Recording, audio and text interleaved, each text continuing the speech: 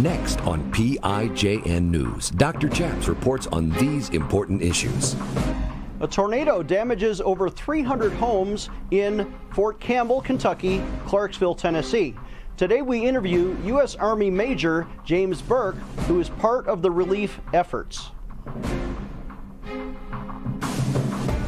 Former Navy chaplain Gordon James Klingenschmitt took a stand to defend religious freedom by daring to pray publicly in Jesus' name. Now he helps you by reporting the news, discerning the spirits, and praying the scriptures. Would you pray with us? Here's Dr. Chaps. God bless you in Jesus' name. My name is Chaplain Gordon James Klingenschmitt, Dr. Chaps, and you're watching PIJN News. On today's show, we have an interview with a United States Army chaplain. He's an official spokesman today for the Army's response to the crisis in Clarksville, Tennessee, which is right on the border with Fort Campbell, Kentucky, where he is assigned. Welcome to the show, Major James Burke, United States Army chaplain. Welcome to the program, sir. How are you today? Doing well, sir. Thank you for having me. Well, I'm honored to interview somebody who is active duty Army, and thank you for your service, obviously. I'm a former Navy chaplain. You're an active duty Army chaplain. Can you describe just introduce yourself and your endorser and your beliefs? My name is Chaplain James Burke. I am the 1st Brigade Combat Team 101st Airborne Division chaplain, over 4,500 soldiers in my brigade. So I'm the chaplain for chaplains, basically. I have 7 battalion chaplains, and my job is to advise the battalion commander, or brigade commander, excuse me, on the moral and ethical issues in the brigade, but also support the soldiers and the families to practice their faith freely across our brigade. That's right. And you are personally... Currently, I'm endorsed by the Southern Baptist Convention. There you go. So Southern Baptist North American Mission Board has ordained you to be a chaplain, but you're also serving the commanding officer of your brigade, and you're assigned to the 101st Airborne at Fort Campbell, Kentucky. How long have you been a chaplain? I've been a chaplain for about 14 years, sir. Active duty about 10 years, sir. Okay. Well, thank you. He's so polite calling me sir, right? Our audience loves chaplains, I hope, because I was a chaplain, but especially because we love the military. Describe your sense of patriotism and your emotional reaction to the recent tornado tragedy.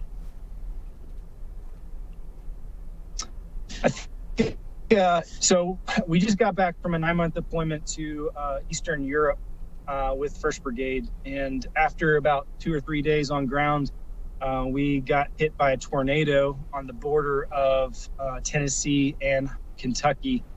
And at first, I think there was a lot of shock. Nobody really understood or knew the depth of damage and trauma that happened in our community. 11 miles long.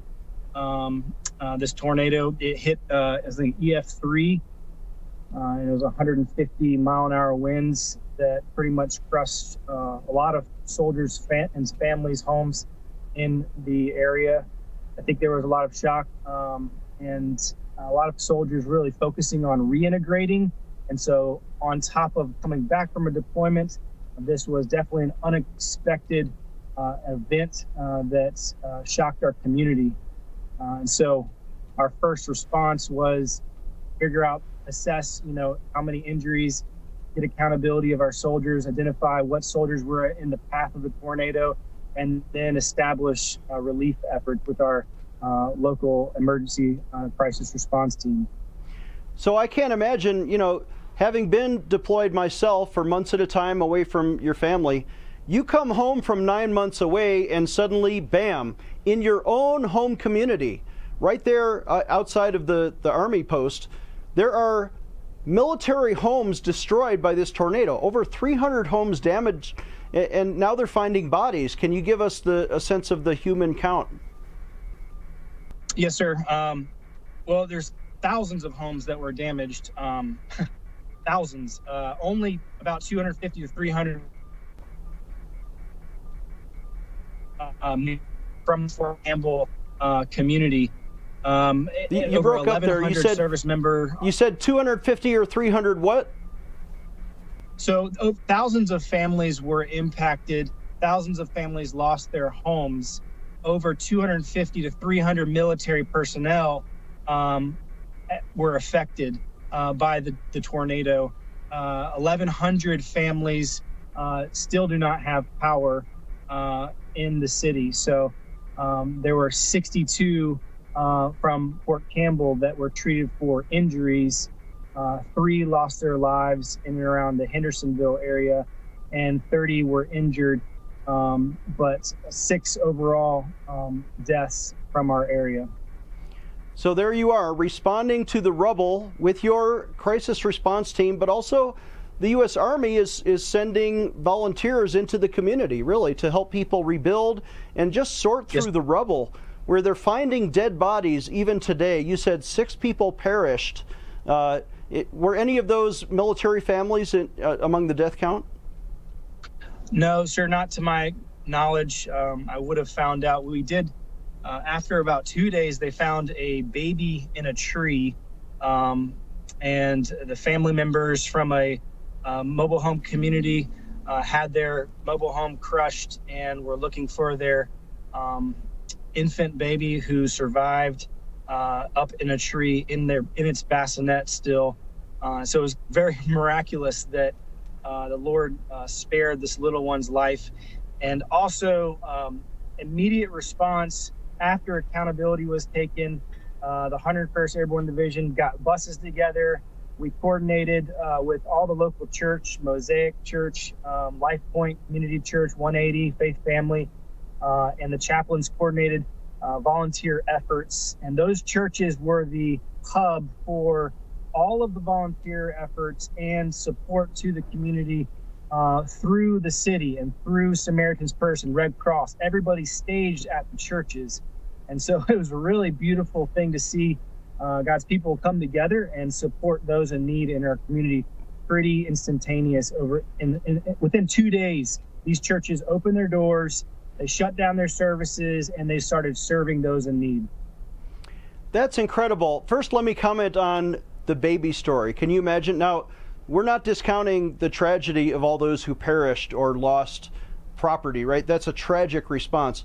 But in the middle of a trailer park, there's one baby in a bassinet who goes missing, and they find him after the tornado in a tree, and the baby's alive in the bassinet up in a tree. The bassinet God's is wrapped angels, around the tree. For whatever reason, God's angels were protecting that child, and that's one of the true stories. But you're saying Samaritan's Purse is on the scene. We want people to donate today. Is that a good, what are they doing for the people? How can we give to Samaritan's Purse? Yes, sir. So several organizations are on the ground. Probably the most impactful is an organization that is local to our community, helping homeless veterans, called YPACS. It's YAIPAKS. YAIPIKS. And just 2 days ago, the 101st Airborne Division chaplains got together with YPACS. They opened their warehouse where all the community had donated, and soldiers and the families got to go there and get supplies for their homes. A lot of kids lost gifts. They don't even have a home anymore. And so we were able to love on those families through the giving of our community to YPACS, and also Samaritan's Purse, the Billy Graham Foundation, Operation Heal Our Patriots is on ground, and the Red Cross. Okay, spell YPACS again. It's kind of a funny spelling, but you're going to have to Google it. W-A-I... Excuse me. It's YAIPAKS. YAIPAKS. YAIPAKS. And that gives directly to the people on the ground. Don't give to us today. Sir. We want you to give to YAIPAKS. And they have a food pantry or supplies. What are they doing? So when I was stationed here about 4 years ago as a battalion chaplain, I volunteered with them downtown Clarksville, and they work with a homeless church that helps homeless people get off the street and share with them the gospel. And through them, a lot of soldiers that get out of the military they might not get on their feet effectively. And so they come alongside these veterans that have maybe made the wrong decision, and they help them get on their feet, get a job, get a home, and start a new life. And so it's been a great organization to partner with, and a lot of the local churches send volunteers to YPACs here in Clarksville and also in Nashville. We have over 200 veterans that are homeless. So we've been trying to establish efforts to not only share the gospel to them, but also help them make the right decisions and get on their feet. Okay, let's take a short break. More with Chaplain James Burke right after this. Dr. Chaps will be right back with more PIJN news. Hi, I'm Dr. Chaps. I've been praying and teaching for years about the baptism in the Holy Spirit, how you can have the power of God right now for your prophetic or power gifts ministry. This new teaching goes through not just Acts chapter 2, when the disciples received the power of God from on high and began speaking in other tongues. But we also teach on the gifts of the Holy Spirit and every instance we could find in church history of the gift of tongues. This product is brand new and available to you for a suggested donation of $30. Call us at 866-OBEY-GOD to get yours today, or you can find it on our website, prayinjesusname.org.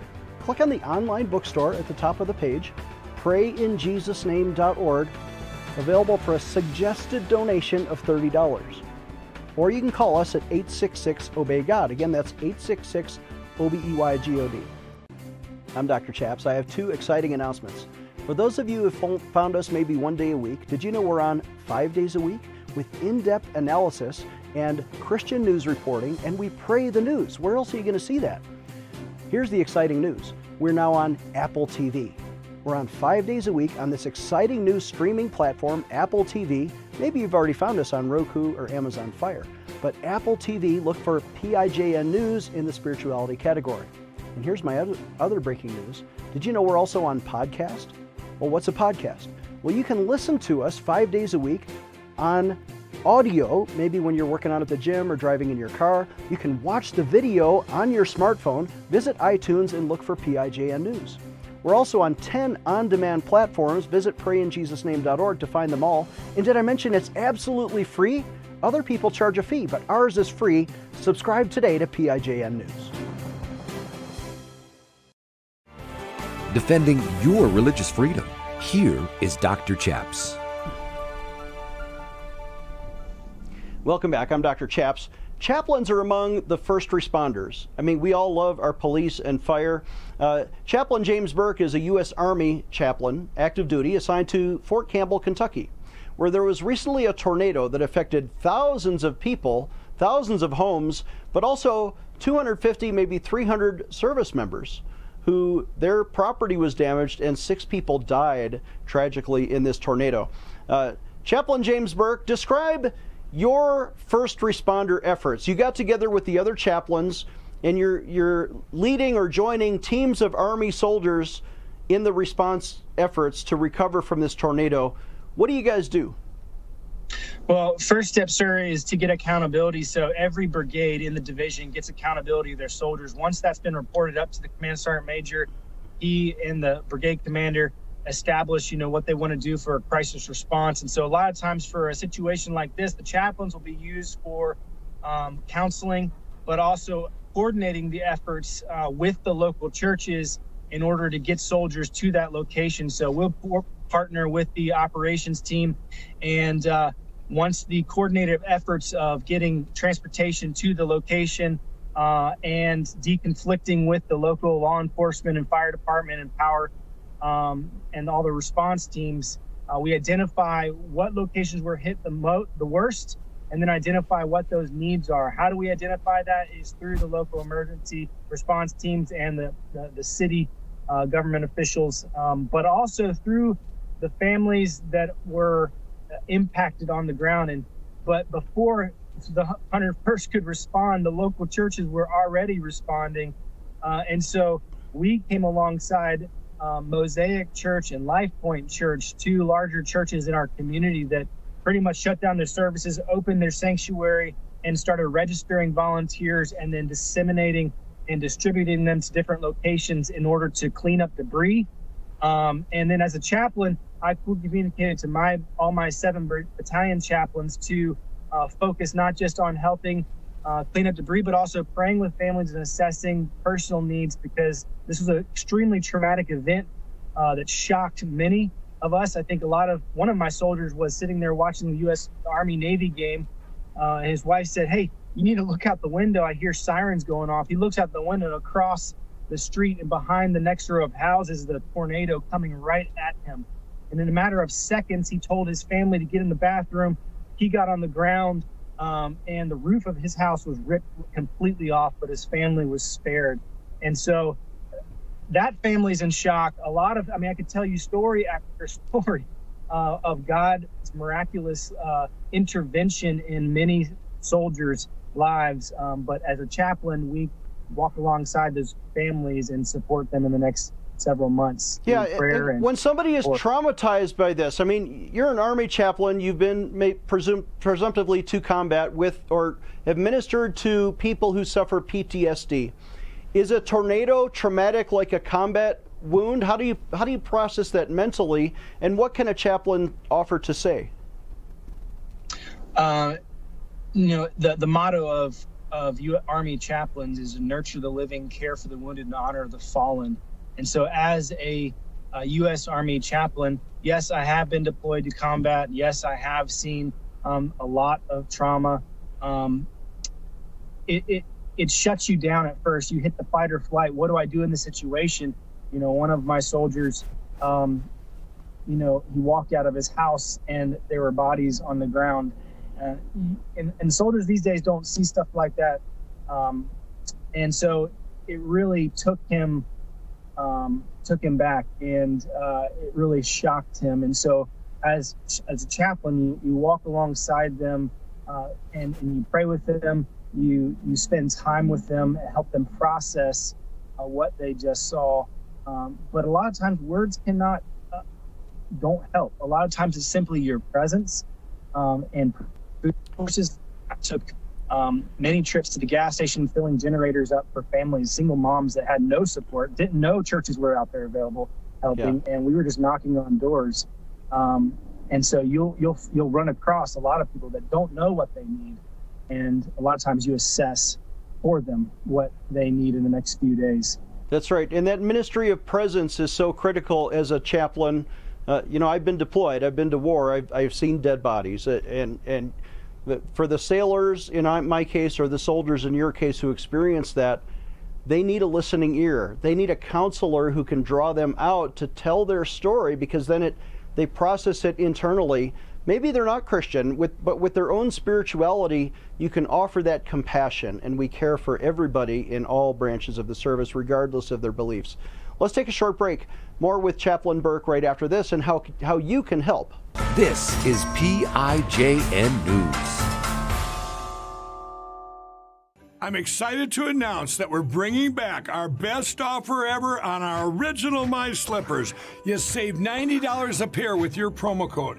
And now My Slippers come in even more sizes. Smaller sizes, larger sizes, wide sizes, and all new styles and colors. Get them for your friends, your family, your neighbors, everyone you know. What makes My Slippers different is my exclusive 4-layer design that you're not going to find in any other slippers. My Slippers' patented layers make them ultra comfortable, extremely durable, and they help relieve stress on your feet.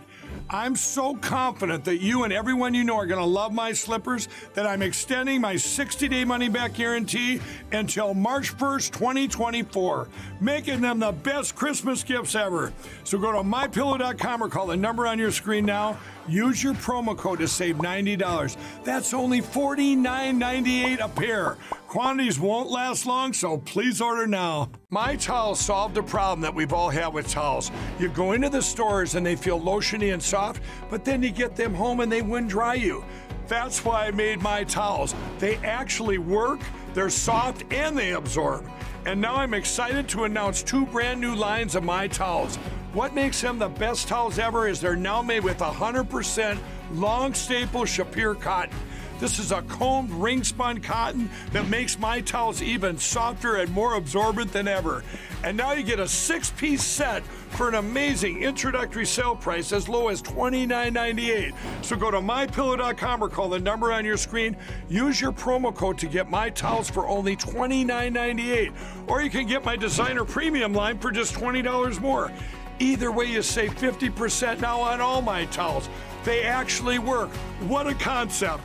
This offer won't last long, so please order now. mypillow.com. I'm excited to announce that we're having our biggest Christmas sale ever. You get our brand new 6-piece My Towels for only $29.98.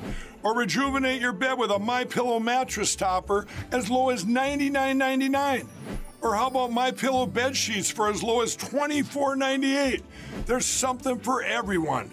Duvets, quilts, down comforters, body pillows, bolster pillows, and so much more.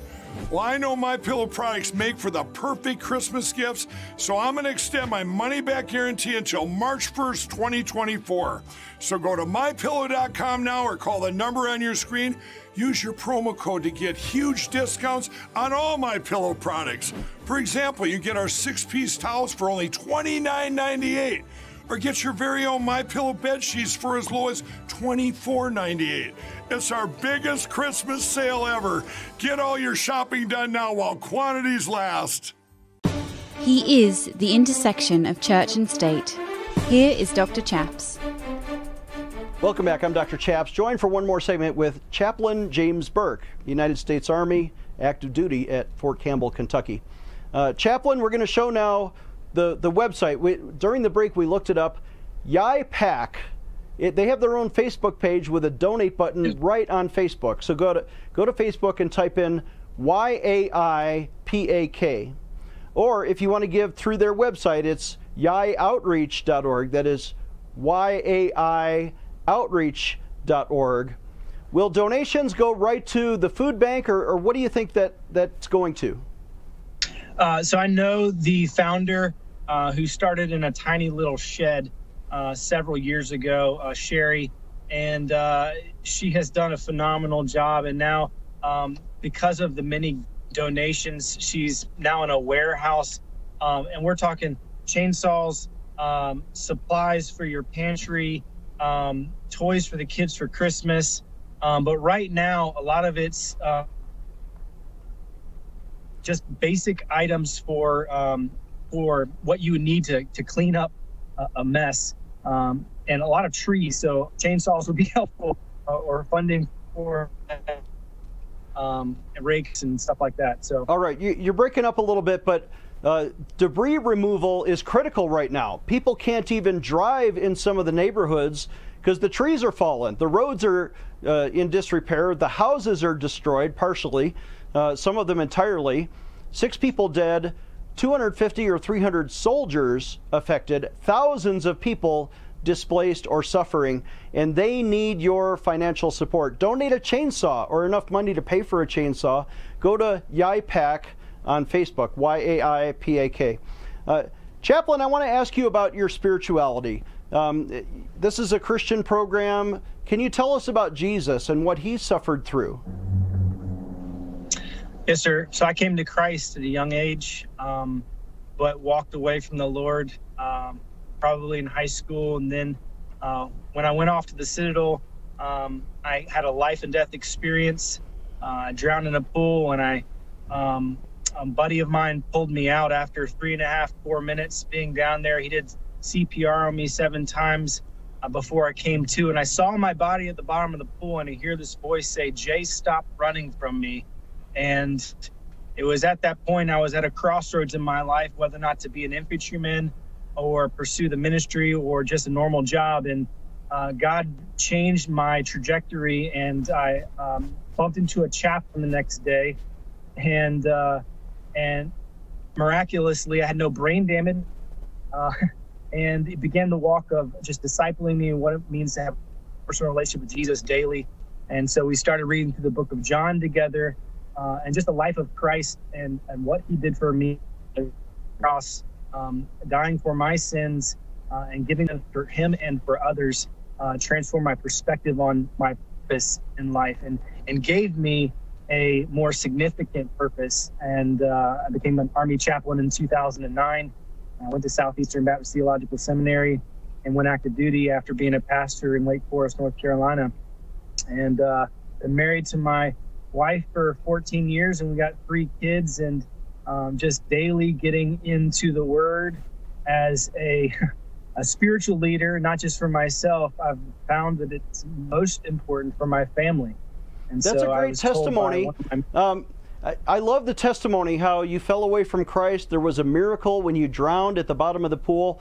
Jesus met you and called you to the ministry, and then a chaplain helped you grow in your spirituality. And eventually you went to seminary, got ordained. Now you're paying it forward for others. We have just 2 minutes left.